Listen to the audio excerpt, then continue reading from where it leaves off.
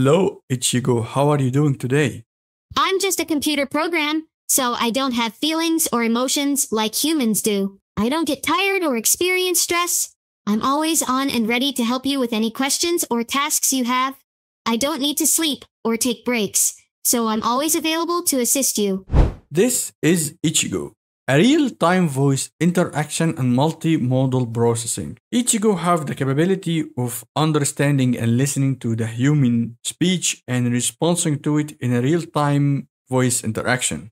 And the model can transcript the audio file to text, and I'm gonna show you this also in a code. It have the capability of contextual understanding. It means that it can understand and follow the conversation that's basically having with.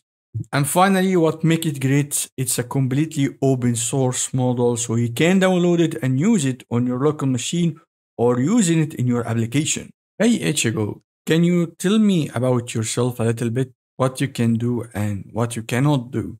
I'm a large language model. I can understand and respond to natural language inputs, answer questions, provide information, and even create text based on a prompt. I can also help with tasks like writing, proofreading, and suggesting alternative phrases or words. However, there are some things I can't do. I'm not a human, so I don't have personal experiences, emotions, or physical abilities. I can't see or hear, and I don't have the ability to interact with the physical world. I also can't browse the internet or access real-time information. So my knowledge is limited to what I was trained on. Ichigo is an early fusion between the audio and text. It's a multimodal, as I said, and they're right now working on improving it and making it even better. This is a blog post talking about what they did in the training, like the phase one, they took it from only one English to a dataset and train it on a dataset that have 7 different languages. It's on Hagen phase. The 7 languages are English, German, Dutch, and Spanish, French, and Italian, and Portuguese, and Polish. So basically, all the European main languages are trained on. The second phase, they took it and improved its speech modality and improve the quality of its performance. The third phase is actually really cool because they teach Ichigo to say I cannot hear you. This is the final phase they trained on, that the objective of it was to teach a model to recognize and respond to an audible inputs, like if the mic is not correct or your voice is too far or you're talking very fast, it would tell you I cannot hear you. This is really cool. I'm gonna leave the blog post, of course, link so you can read it. They compare it to the Llama 3.1 Instruct 8B in terms of original performance. And this is the Ichigo current phase 3 training, which is right here, is just behind the Llama 3.1 8B Instruct. So it's trained on the 8B model, which is the smallest model from the Llama 3.1 family. They are here talking about the next steps of training this model. It's weak to non-sequential audio and multi-turn conversation. Multi-language capability hasn't been fully explored. That means you're gonna add more languages. You're gonna improve the data sets, better, longer prompts, filtering out non-speech perfect data. There is really impressive project, and it's kind of very brand new. I really hope that people support it. So this is a Colab notebook that I found attached to the Reddit post that I found on Local Llama. It shows you how to install it and work with it. You need to install all the stuff. It's already created for us. I didn't write any single line of this code. The install 2 different voices over here. The first one will ask it to create a Python code, and the second one will ask it to write a story. And the first step they doing in this Colab notebook, they're converting the audio file to a sound token. It's like breaking text to simple words so the LLM can understanding, I think. Then can inference the model the same as any other LLM. So they're sending the tokens to the LLM so it can be processed. And now here the code generation, which is for the first one, the code Python script.wave, which is the first one installed.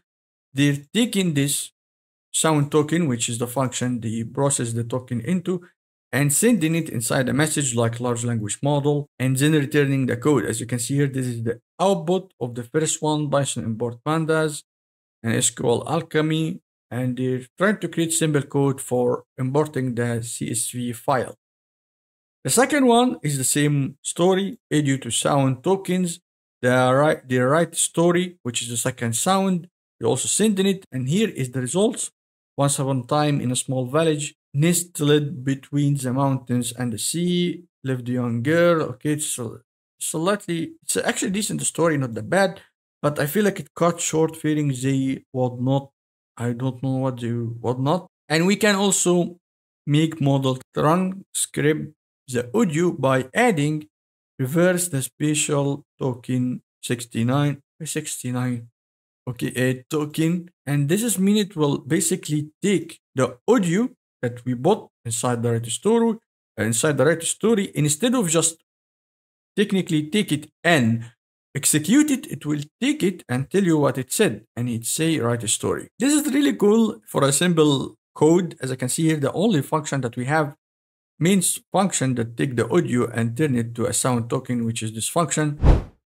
They also left the code for the demo of Ichigo over here in GitHub. It will tell you what it needs: Docker Compose, NVIDIA container, Node.js.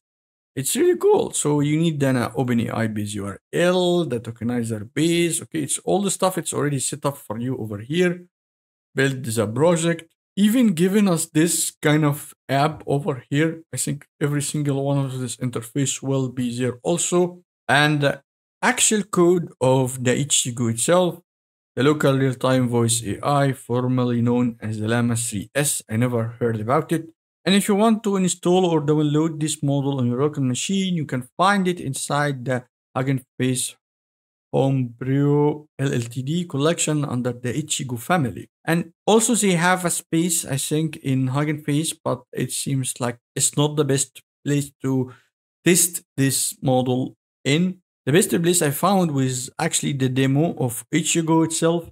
It have different funny interface, like this one is kind of WebNet, and this one is kind of sphere like Siri, and this one is like kind of silly, to be honest. It look funny. It's hosted on a one single GPU, and it see here if you have more than 3 concurrent users, you may experience increased latency, which is actually what's happening when I run it. But it's impressive because it's hosted on just on one single GPU, the 3090, and I don't have something like this good on my local machine. So I really hope that people support this Ichigo. I'm gonna leave the links for every single thing that I found about this model. Let's just give it some love or talk about it on blogs or posts.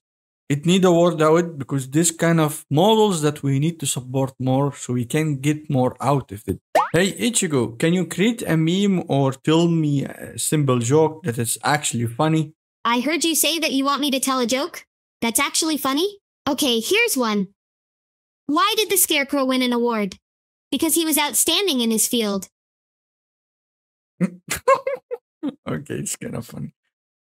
But I see it's a little bit buggy. I mean, like the interface is not correct over here, but the first one so far is this cute strawberry. And I really like this model. So that's it for this video. I don't want to take any more of your time, guys. If you found this video respecting your time and providing you valuable information, please hit the like and write a silly comment for the algorithm, not me.